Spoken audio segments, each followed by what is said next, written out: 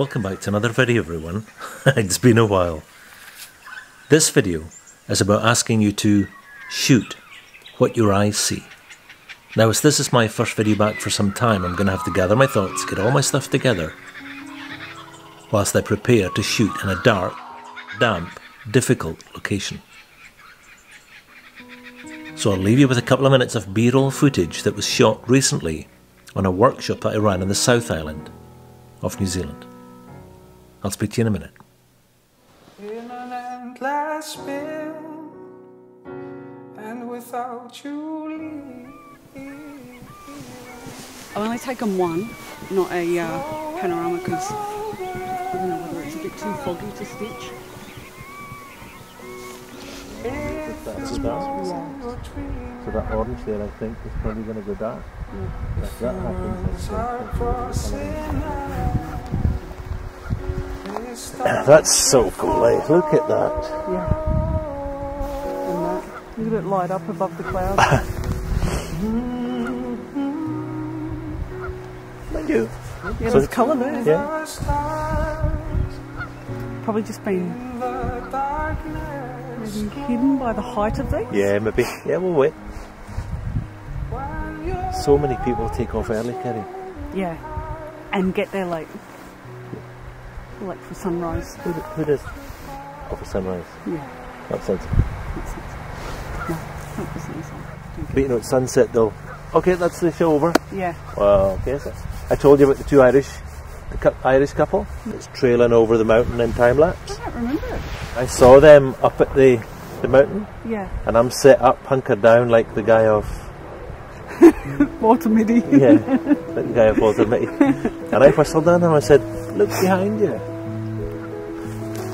Oh my god, Yeah. It was just on fire. Oh, really? It was just amazing. It was just lucid pink. And I saw them in the carpet. I said, did you shout at us? Oh, thanks very much. We didn't see that. Oh, no, you didn't see it because we walked away from it. Back to it. We thought it was away. Thanks very much. That's a pretty cool sunset. Yeah, that was amazing. What a... Wow. No, it said, oh, we saw an avalanche before. A big avalanche. Amazing. That's cool. How long have you been in New Zealand? We arrived today. Oh. It's so funny. There's the last of that cloud, just the tip hanging on. That's funny, so you can gauge the height of mountainside. Yeah. I would have definitely picked that as... Oh, it's just in the back there, that cloud's hidden it. Oh, It's just got the last of the light. Still got colour on it. It's a race.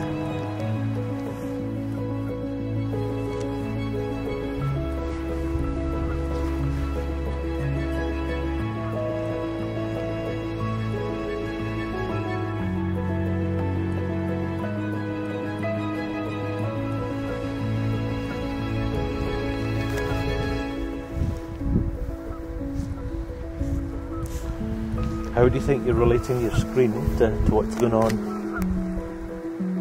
I think that's close. It's pretty close, eh? Yeah.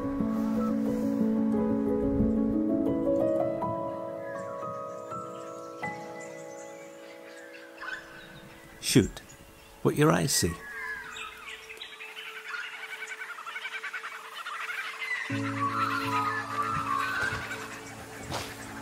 Now I'm in Australia. Spiders and snakes, oh my. I hope they're more afraid of me than I am of them though.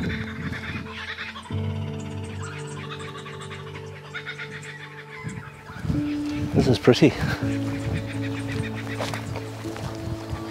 Now I'm actually in Tasmania and I've been staying in the lovely little town of Hobart for a few days, and I've taken a drive up to National Park here, which is about an hour away from Hobart.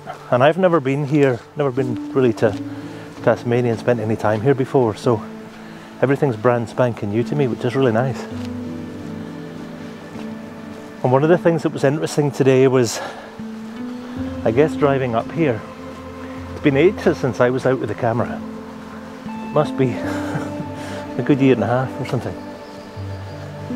And one of the things I was conscious of was not being able to get back into this, but the drive up here today was such that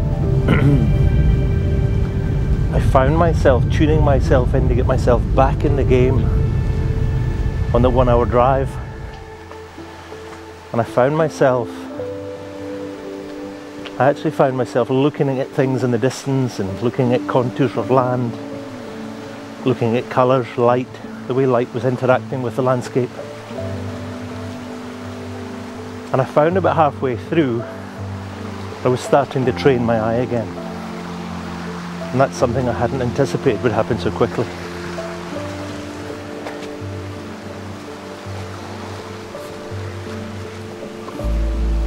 I'm actually heading up to Russell and Horseshoe Falls, up in this beautiful national park.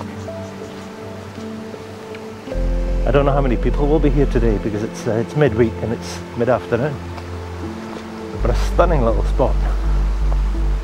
Stunning little spot. Now I'm not quite sure. I'm getting close to the falls here now, and there's quite a bit of water and they look quite tall from a distance. And just about to pass the corner here, there's a heap of airborne moisture which might prevent me getting a shot here, but I'll see what I can see when I have a look. It's really noisy as well. Goodness me.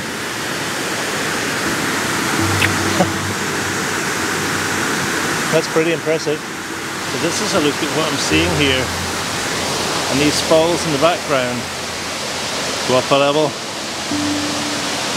and they go up another level. If I go forward, we go up some more levels, and I don't know what height these are, but they're pretty blooming big. It's a tight scene here, so I'm not quite sure how I'm going to take a photograph of this though. I might have to come back up the hill here where I'm videoing from and try and punch through here, but we'll see. See what I find.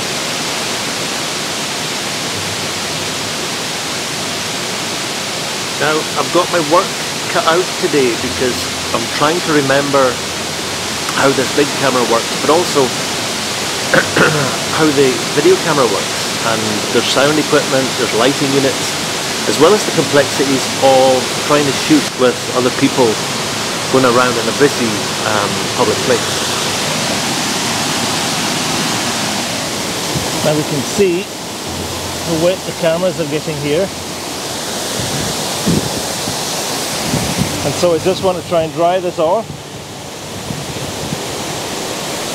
and I'm going to set this up at just about a second. Now I've had to come back from the falls a little bit because there's just so much airborne water vapour that everything's getting soaking wet, so I've stepped back from there to tell you what I'm going to do when I get there.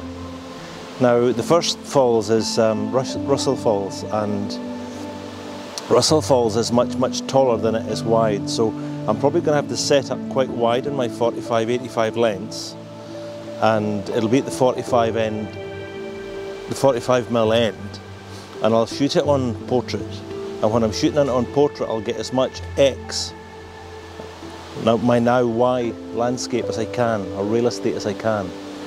And because of the width versus the height, I'm probably going to have to do a 2-shot side-by-side panorama, which I'll shoot at 45, probably at f11, depending on the light. I'm going to have to do, everything's manual, but I'm going to have to work out the 1 second rule here because I've timed it from top to bottom at a second, and that'll dictate or determine my my shutter speed. So let's head back up.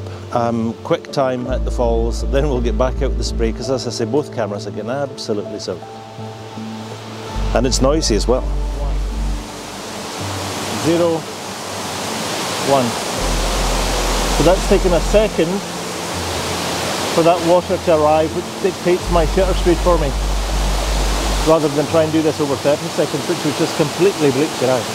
So this is quite a dramatic backdrop here for the shot, and the camera, as I say, is getting wet, so I'm going to have to go quite quickly. So it's landscape, beg your pardon, it's portrait orientation, and I'm shooting at the wide end at 45mm on this camera. And what I'm going to do is I'm just going to set up here, stick the camera on, look at live view, and I've got most of the falls here in one shot. But me being me, I'm going to go and do a 2-shot pano. So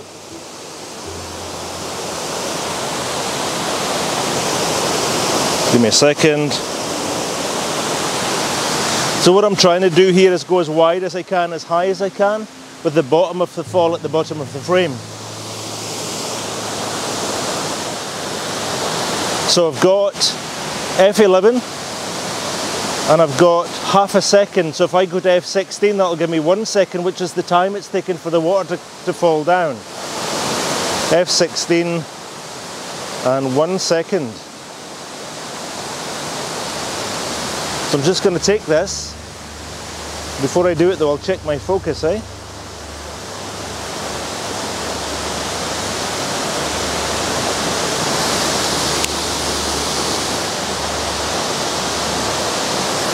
Focus is fine.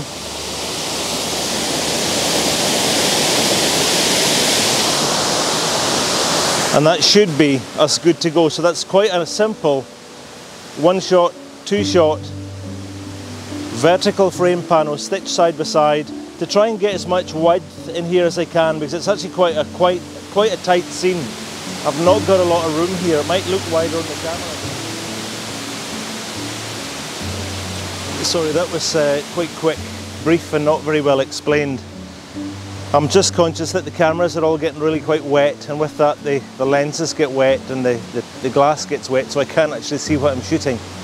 So I've come further back up the hill, and with a longer lens I'm going to try and punch in, probably with a single shot this time though, to the waterfall behind me. But I'm going to have to punch in through some of these big tree ferns that are in the way, and I would never try and chop them down to get a clear view, it's just what it is.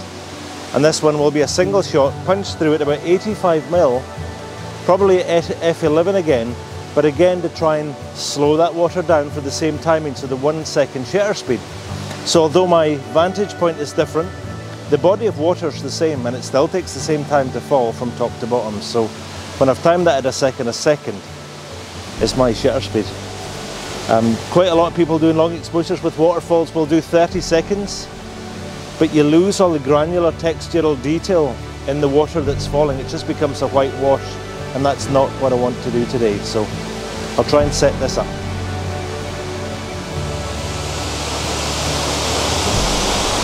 So what I'm actually going to do here is I'm actually going to shoot the first one quite wide at about 40mm. And the reason I'm going to shoot it at 40mm is that it's wide enough to get the top of the waterfall in up here.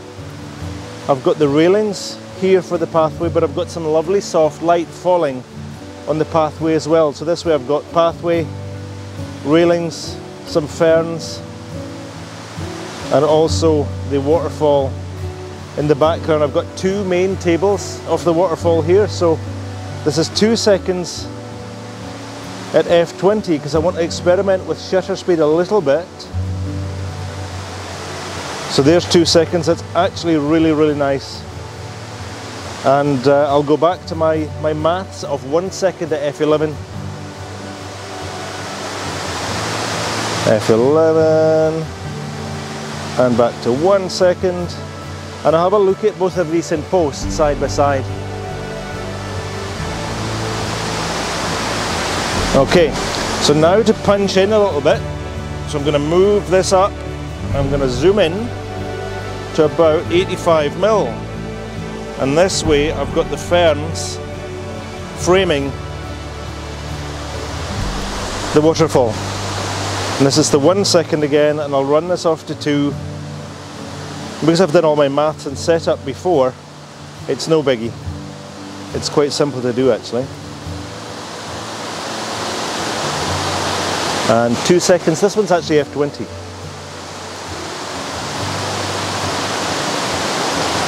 Simple as that. Now it's messy because we've got all the foreground stuff, but there's not a lot I can do here with this. So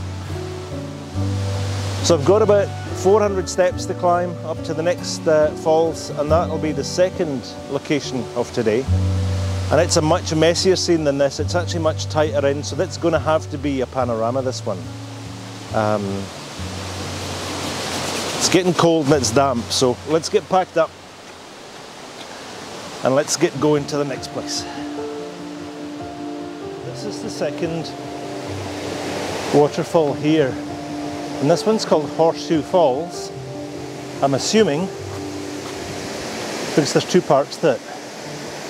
One on the left obscured by the fern there, and the one on the right.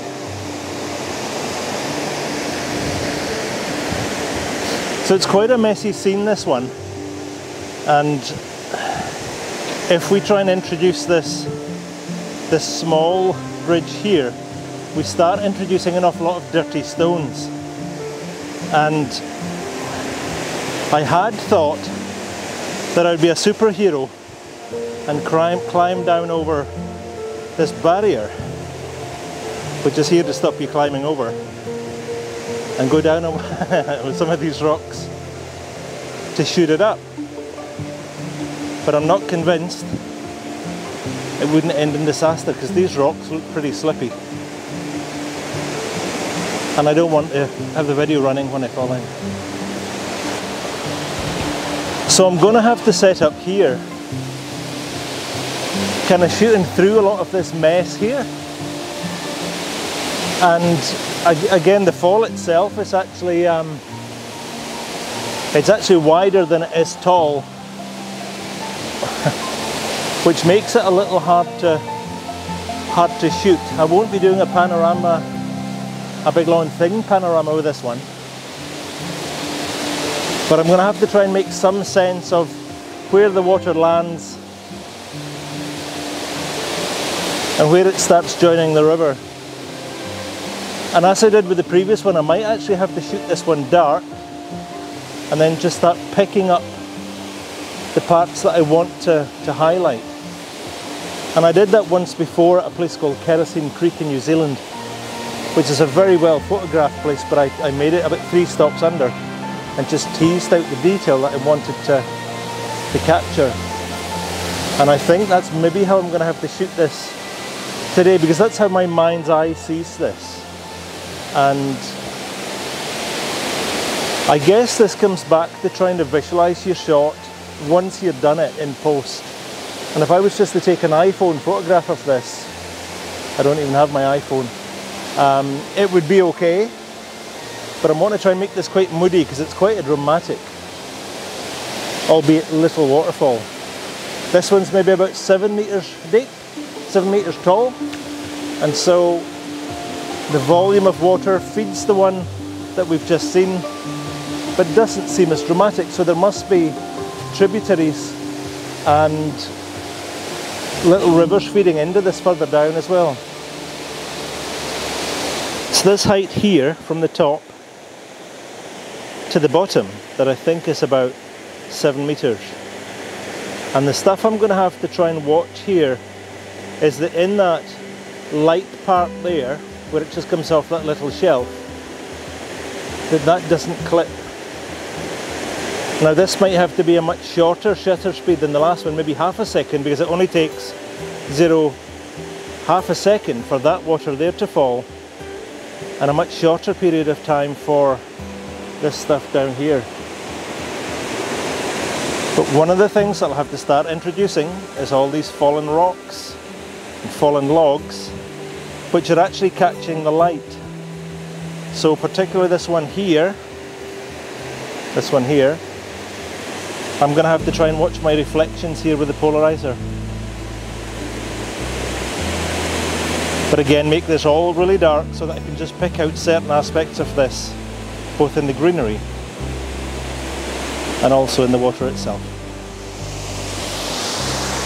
So this one again is it's quite possible to shoot it as a one shot, just a landscape format one shot, which takes in the top of the falls and gets the stuff at the bottom as well and cuts out a lot of the mess at the bottom. So I'm going to shoot this, and I'm shooting this at 1 second at f22, and it's too dark. So I'm going to take it back. It's really important actually that when you're underexposing your shots to tease out shadow detail that you understand how your equipment works. This camera here's got 15.5 stops of range, dynamic range, and I know what I can tease out without image degradation. I'm going to take it back down to f18.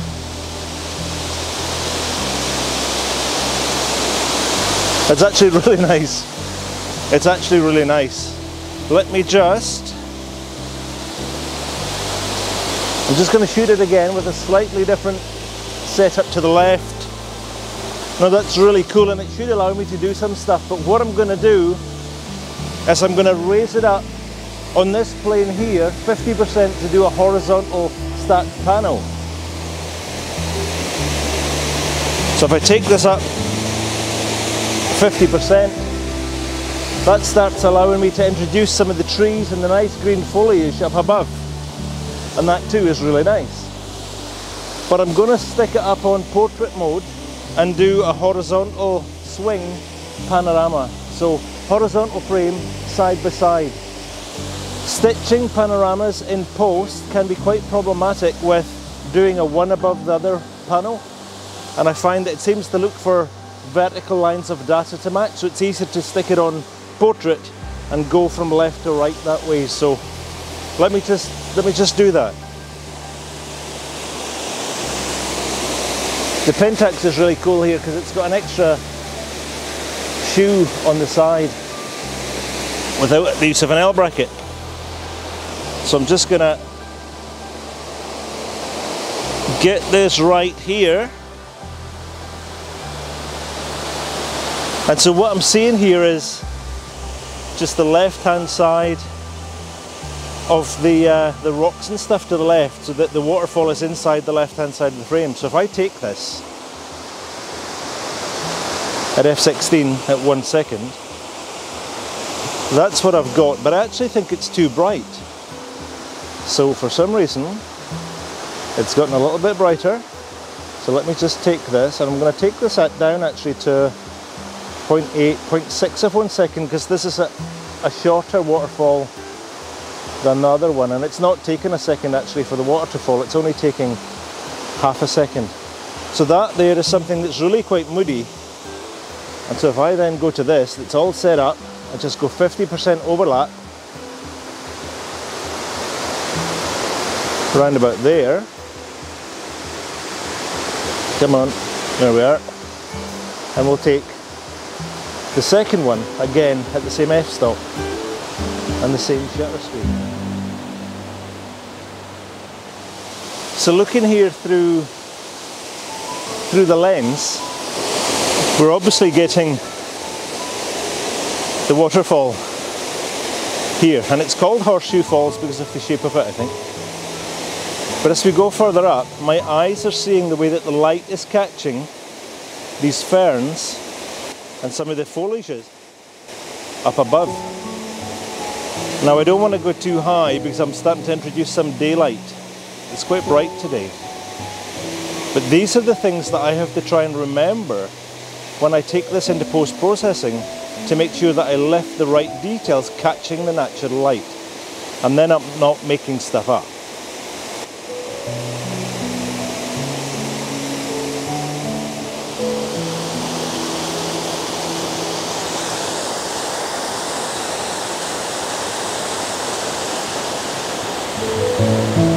Now you're always in good company when out taking photographs. This is Jay, and he's from China but lives in Paris, and he's out shooting the waterfall as well with his Hasselblad X2D.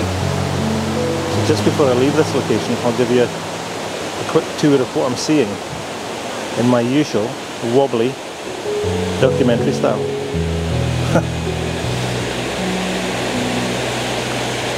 Small waterfall with some lovely light catching these ferns above, which I will try and pick out in post, because that's what my eyes see. And this is all about shooting what your eyes see.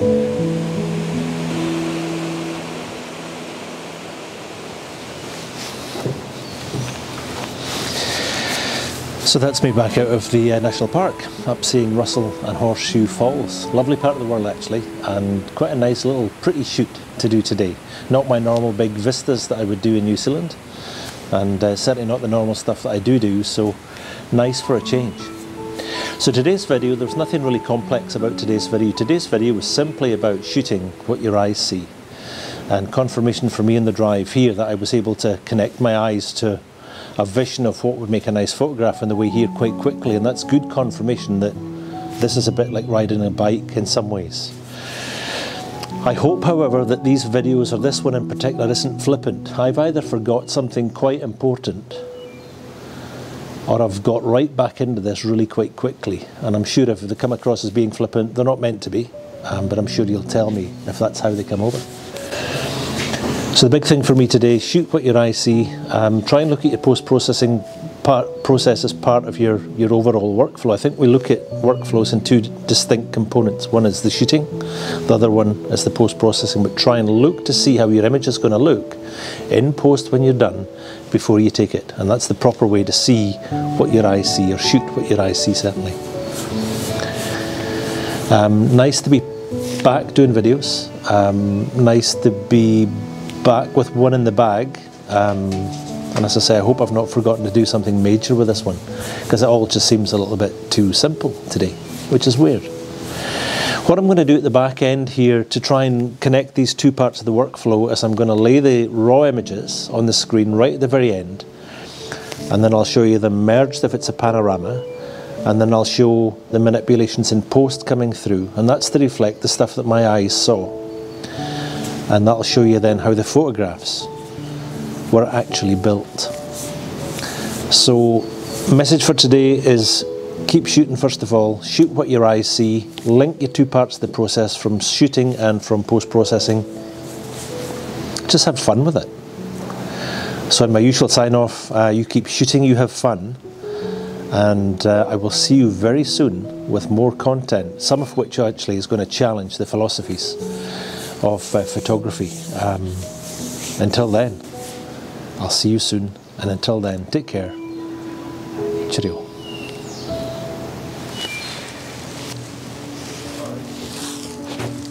No, that's all right.